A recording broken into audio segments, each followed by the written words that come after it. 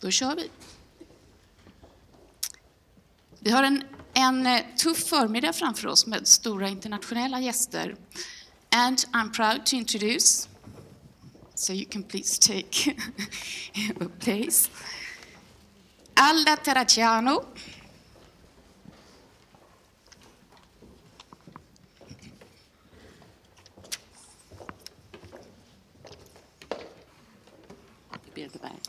Alda Terracciano, you are Honorary Research Associate at the University College London. Yes.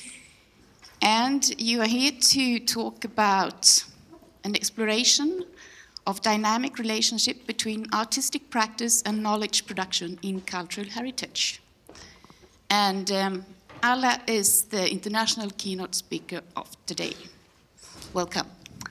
Thank you very much. Oh gosh, this technology. Can you hear me properly? Yeah, okay, excellent. So first of all, I would like to thank the organizers of this wonderful conference for your invitation, for me to come and share with you my work and hopefully some critical thinking about precisely the challenges and opportunities of co-production in heritage. I will read because otherwise, you know, I might lose track with all the things I want to say, so I hope you will not mind. I will try to retain some eye contact as much as possible. So, as I said, what is important for me today is to focus on the relationship between artistic practice and knowledge production in the museum and heritage sector, particularly in relation to collective curatorial practices and digital co-creation. I will do this by closely analyzing how collaborations, which is at the core of my work, has been applied to the design and delivery of two digital arts and heritage projects, one aimed at critically engaging with the history of performing arts produced by people of the African diaspora in the UK, and the other at democratizing decision-making processes in heritage and possibly urban design. As part of my discussion today, I will also reflect on the way in which my critical perspective on issues of visibility, access, and preservation of multiple heritage in the Western societies has led to a practice that reflects a shift from conceiving history as a static reproduction of the past to a process that molds it. My interest in the living, intangible heritage of culturally diverse communities in the UK has supported the creation of projects focused on public active engagement with issues such as I said, performing arts, everyday life cultural practices, diversity, urban planning, but above all, cultural value. I will also consider how these digital interventions can actually contribute to a wider reflection on the distribution and communal ownership of information resources, on creative and active engagement with them, shaping an aesthetics of the intrinsically performativity of heritage, and enhancing new research methodologies that can stimulate dynamic and democratic forms of knowledge production. But before I start delving more into the subject, it might be useful to very briefly introduce myself so that I can better contextualize my talk and my take on this matter. As you can see from this slide, I do wear a few hats, and this is sometimes problematic not only for my wardrobe, but what I came to realize, especially more recently, is that there is an advantage to this ubiquitous presence at different points of the cultural production chain, as this facilitates a perspective which is both critical and creative, while at the same time actively engaged with processes of transformation in society. And it is probably this last aspect that links up my artistic practice to the digital world, as there are challenges and opportunities for creative cultures in digital spaces, which potentially are able to contribute to the creation of more equitable heritage commons. In her essay titled "The Digital Production Gap, the Divide and Web 2.0 Collide," the Berkeley University sociologist Jen Schreddy suggests that regardless of the expansion in user-generated content tools, such as blogs, video sharing, and other social media sites, which have made possible for ordinary people to create and distribute online content for the public to view, there are digital voices that are still missing, especially if we look at mass cultural production of digital content through a production lens, rather than existing consumption and participation frameworks. Using survey data of American adults, Schreddy points out to a class, race, gender-based gap amongst producers of online content, suggesting that a critical mechanism of this inequality is control of digital tools. Even among people who are already online, a digital production gap challenges theories that the internet creates an egalitarian public sphere. Instead, digital production inequality suggests that elite voices still dominate in the new digital commons.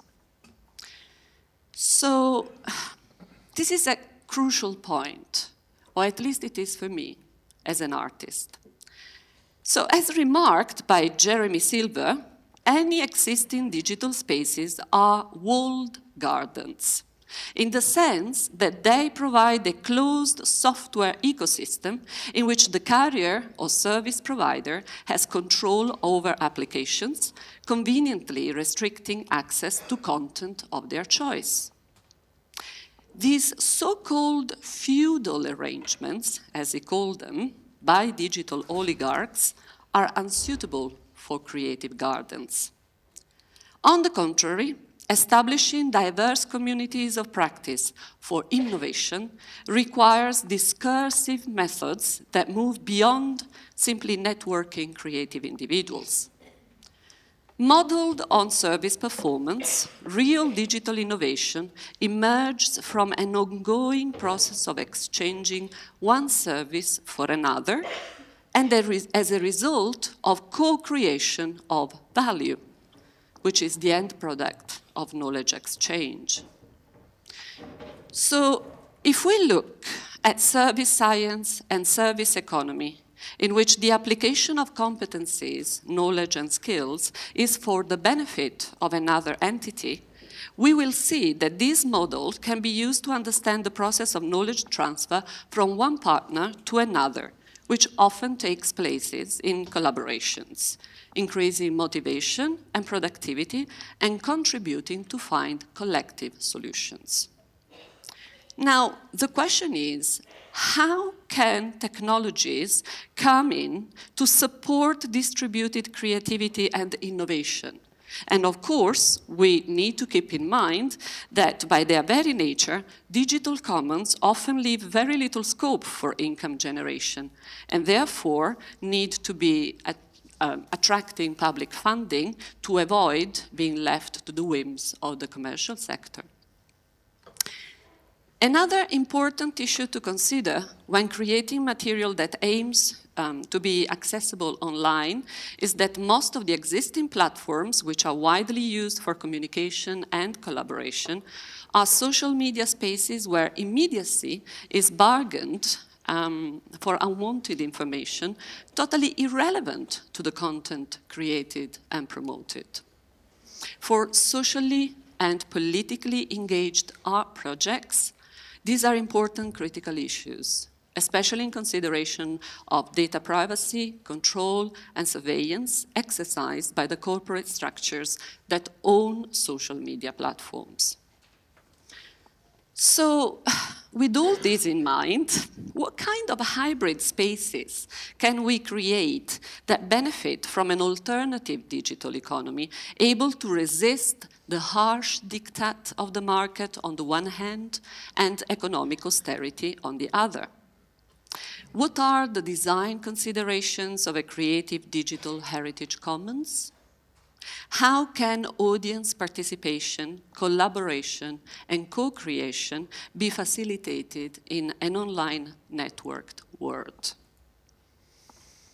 So, as I mentioned at the beginning, in order to look closer at these questions, I will zoom in 2 projects which developed in between 10 years distance from each other. The first will help me to point at the challenges and opportunities presented by collective curatorial practices in relation to existing archival resources, and the second at digital co-creation with the aim of documenting and disseminating cultural, diverse, intangible heritage. Let's look at Trading Faces. So, Trading Faces was launched at the end of 2008 as part of a wider project commemorating the 200th year anniversary of the parliamentary abolition of the transatlantic slave trade in Britain.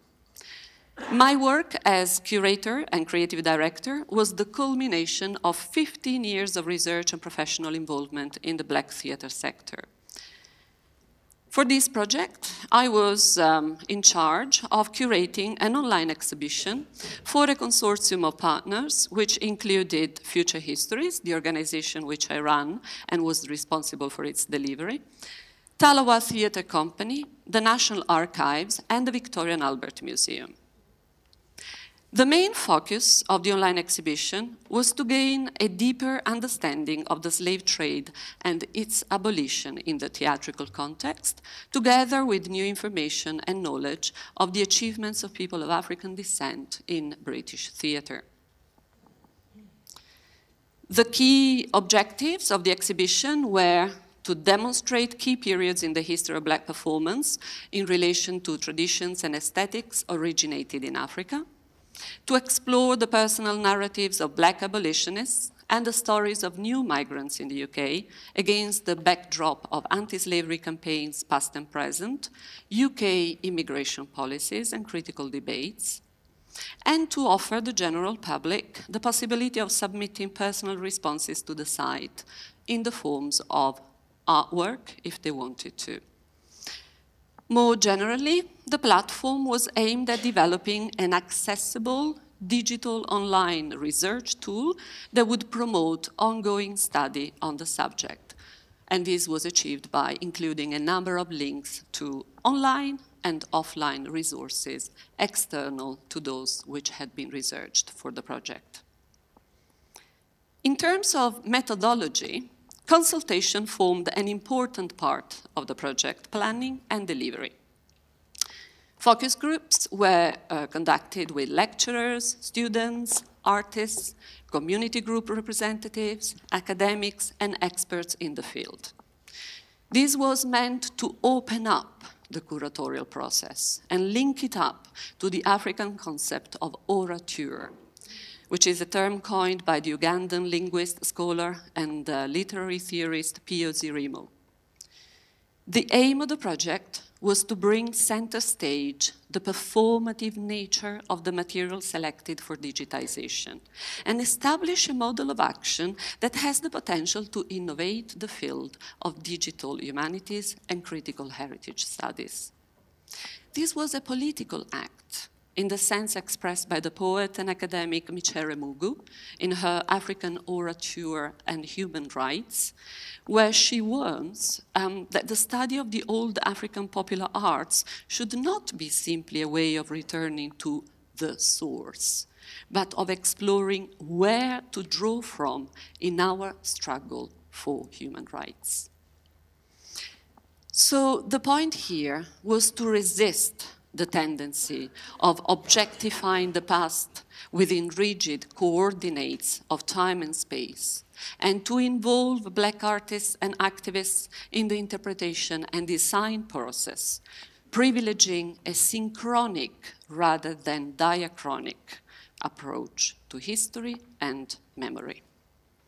So I involved a designer from Nigerian background, who developed key graphic elements of the platform, and a singer and composer who looked at the archival material and on that basis created new sound for the various sections of the exhibition. In a certain sense, what I came to realize was that actually these artistic collaborations not only influenced the aesthetics of the platform, but also the way in which people would interact with it. In fact, the Aesthetic Legacy Room, which is one of the sections of the online exhibition, requires a physical movement which is of ancestral African origin. The background of this section was designed as a parchment of several famous traditional fabrics from across West Africa. Mounted in the center of this parchment is an African divination bowl, which represents the cyclic worldview in which man, nature, and spirits cohabit. And so the kind of interaction between the web user, the icons, and the entire background is akin to a traditional game of Ayo, which is its Yoruba name, played by African people, not only in Africa, but also everywhere else in the world.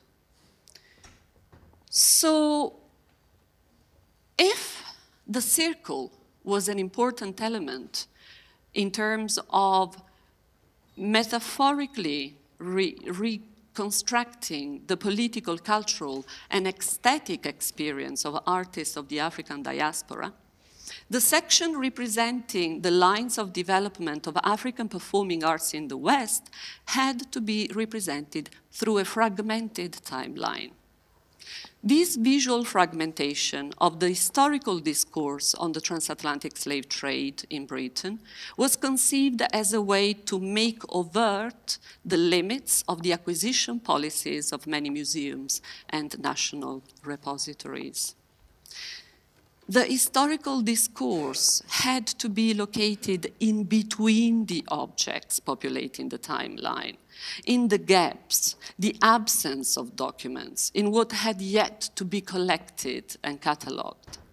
Hence the importance of creating a system in which the relationship between the object, which in the online exhibition had lost its materiality through digitization, the imagined performance, and the reality that the object recreated in the audience mind became central. Only the interaction between these three elements of the historical discourse would prevent the risk of fetishizing the history of slavery and emphasize, on the contrary, the value of subjectivity and cultural identity in relation to history making. As Stuart Hall remarked in his critical essay, Cultural Identity and Diaspora, start quote, "Far from being grounded in a mere recovery of the past, which is waiting to be found, and which, when found, will secure our sense of ourselves into eternity, identities are the names we give to the different ways we are positioned by and position ourselves within the narratives of the past." This principle, which constituted the critical pillar of the exhibition, was also the raison d'être of the Voices section, which focused on the legacy of the slave trade and people's resistance to it. In order to contextualize the archive material, the online exhibition connected as well as differentiated historical slavery with contemporary forms of human trafficking. The comparative frame aimed to open up the topic to contemporary concerns, addressing issues of social justice and individual responsibility.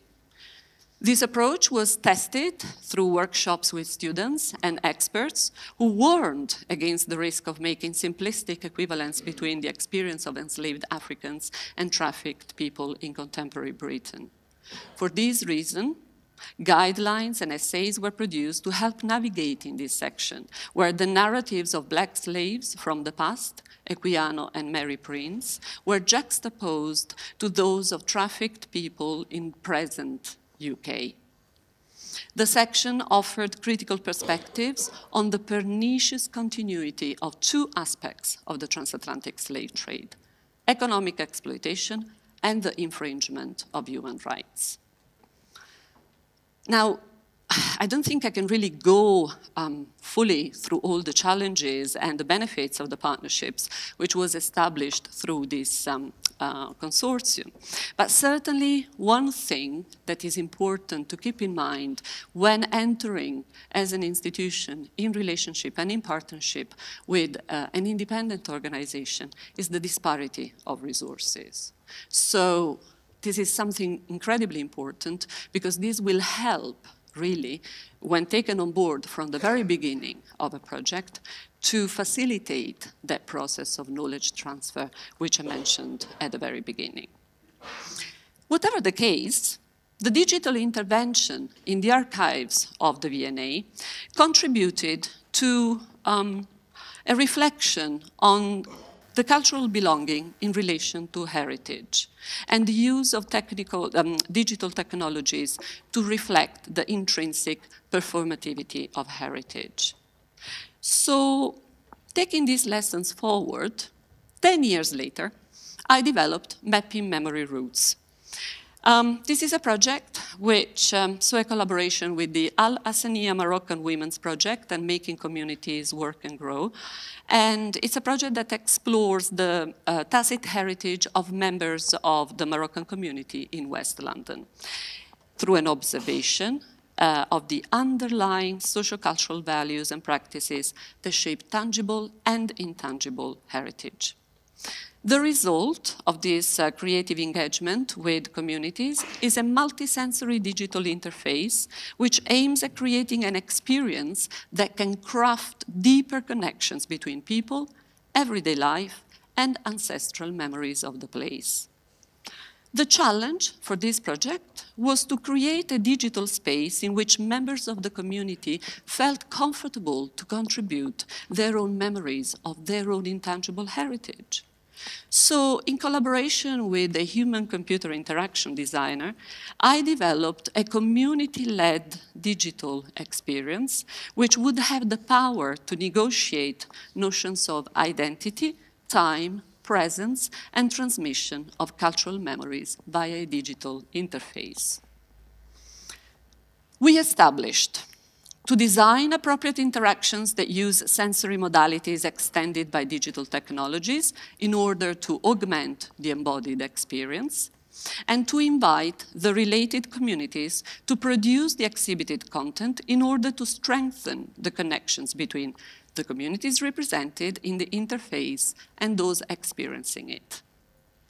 Looking at community participants as living repositories of tacit heritage, I started to investigate best solutions to facilitate the process and the flow of knowledge transfer, both within and outside the community. While a consultation process was taking place, I also began to think about a new design mechanism that would focus on the computationally extension of the haptic, olfactory, and gustatory senses. The idea was to accustom people interacting with the interface with the practice of evoking ancestral memories through bodily experience and sensory stimulation. The goals were to identify appropriate ways to engage people with the process of surfacing, negotiating, and reframing assumptions about other cultures, to gain a better understanding of what tactile, gustatory, and olfactory experiences can be designed for, and how they can provide space for intercultural exchange amongst researchers, participants, and the general public, and to design a tool that can stimulate the production of digital records from rich participants' input and collective insight, which can be later used. I used a participatory action research methodology, and so I designed and delivered 5 memory sessions involving a total of 43 people, the majority of Moroccan heritage, to explore their everyday life and living heritage. As part of the process, participants co-curated their contributions by choosing what they recorded to the camera in the form of testimonies that would later be shared in a multisensory digital interface. Now let's look at one of these memories. Every corner of Golden Road reminds me of my hometown in Morocco. And there's loads of aspects and then when they come together, it just creates a special environment. And the atmosphere is very special and it makes you feel at home. Yeah, London is home, but Golden Road is my real home. Because that's where I grew up. That's where I can go have lunch if I want. All of my friends live local near Golden Road as well. So it's like, it's my spot. Most of the people around here are family as well. And if they move away, then it's just going to separate families, make it difficult for people to feel at home in a foreign country. I'm sorry, there must be a glitch with the video, but there is a second one which I think would be interesting to look at as well. It's the only genuine street left, because even Portobello Road is more and more commercial, you know. The situation is that more and more local people are leaving the area because it's becoming too expensive, and they build terrible things around. The corporations are like, you know, trying to make profit, and this is a shame. So it would be great if we can go on. Actually, they should increase this side of community, not to kill it. I promise on the digital interface you don't have the glitch. So what I decided to do was to have these testimonies uploaded on a tablet through an augmented reality application, which enables the playback of videos upon tracking a marker. The multisensory system is integrated within the tablet. It has been developed by the Politecnico di Milano and consists of a frame in which multisensory devices are hidden. As I mentioned, the digital interface operates in conjunction with a physical map of Golden Road, representing the main buildings along the two sides. The map also includes objects in the forms of ephemera, selected in collaboration with members of the community and positioned at the back of the road, each object representing a different sense for manual physical interaction by the audience. The aim is to represent the street as a living museum of cultural memes, expressed in the form of artifacts, behaviors, smells, tastes, and narratives of citizens making up the area. So, for example, prayer beads invite audiences to engage with the haptic sense, to explore the meaning of this traditional cultural object. Hidden memes embodied in the objects then surface through gestural manipulation, and, for example, the movement of the thumb passing through prayer beads to count religious recitations. So to conclude and summarize, in this project, the integration and computational extension of the tactile, gustatory and olfactory senses, together with sound and vision, underpins a design space aimed at facilitating a deeper understanding of the cultural patterns and everyday rituals of the community involved. The installation aims to be a space where socialization takes place, or even more provocatively, where a form of mixophilia, to borrow a term from Zygmunt Bauman, can be temporarily established, offering visitors an experience of peaceful living with cultural difference, while enjoying sensorial stimulation.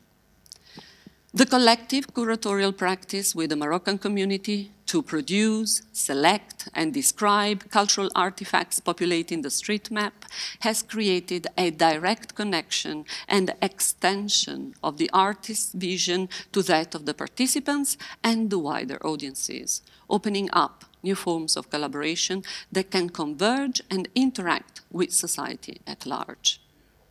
Touch, smell, and taste act as relays of memes, fostering intercultural exchange, enabling a deeper sense of identity and belonging, and facilitating the envisaging of utopian urban futures. Therefore, going back to Schredy's analysis on the digital divide and its line of demarcations based on class, gender, and race.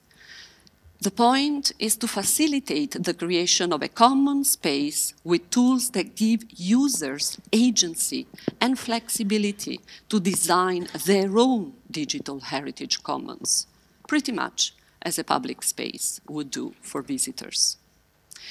Hopefully, this project will evolve, and we will develop an online platform for public engagement with tacit heritage.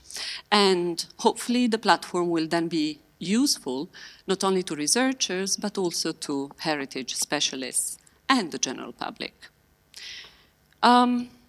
So, to leave space for questions, I would like to say thank you very much for your very kind attention, and I'm open for any feedback from you. Also, just to say, I have been asked to give you a little task. This is my little task for the coffee break. If you could think about this question and come up with suggestions, please do send me anything you would like to share on my Twitter account, and the slip will be given to you before the coffee break. Thank you very much.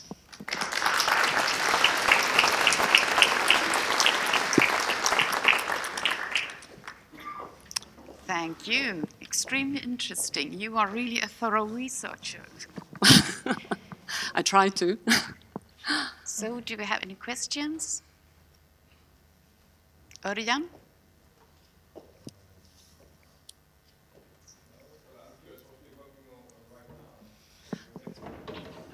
The next project is actually to do something quite similar here in Gothenburg.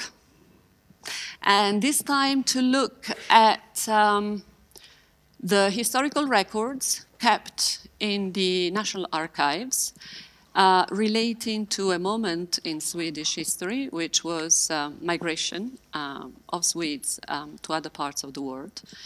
And look at ways in which these historical records can actually be contextualized within current waves of immigration to Sweden, but also looking at ways in which technology can help involving people outside the research sector with history, documents, archives, by using virtual reality. That's an idea. We are looking into that. Thanks. Are you looking for partners today? Oh, yeah. Collaborations, shaking hands. Yeah. And I have a question actually about that, because you are using, you presented a lot of methodologies, and you said one of the strengths was the disparity of resources. And how do you convince everyone to take part of this? Don't you scare them off with all those heavy methodology? I mean, it's a lot easier just to create, but you need a lot of research methodology to work in and collaborate with you, don't you? I think it helps.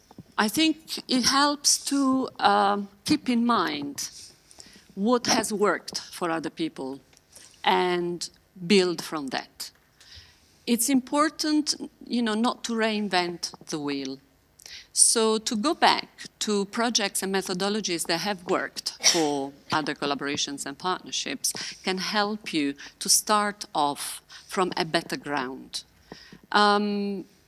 As a researcher, but also as a heritage practitioner, you can look at best practice. And this can also be a starting point in your conversation with small organizations. Because the whole point in this disparity of resources is, yes, we might consider different financial resources, but then people have lots of knowledge. So how do you facilitate the flow of knowledge, the exchange? How do you manage to get people on board who might be less rich in terms of staff or infrastructures, but have really rich information with them? So that is a crucial element, I think. Don't be scared. Don't be scared. And you are staying here for the day? Yes, I am. So there will be plenty of time to talk with you privately. Yes, absolutely. And then I'm saying thank you to you if there's no more question. And since you took your time today, we've invested some money for kids fleeing from war or escaping war, and they will now be able to learn how to read and write. So Wonderful, thank you. Wonderful. Thank you very much. Thank you.